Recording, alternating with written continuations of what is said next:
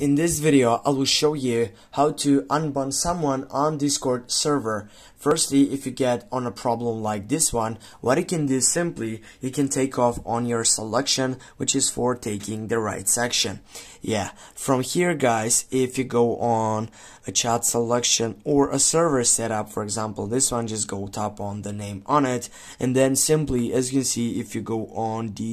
all of these sites, as you can see, you have to take it, and if you go settings on the third selection, and then simply right here you have all these selections, and the last option, it is bans. Tap on bans, and from here guys, you can find out all your ban sessions that you have made it on your server, and from there guys, you can simply tap on unban on that friend, for example, and then it will take up to the main point.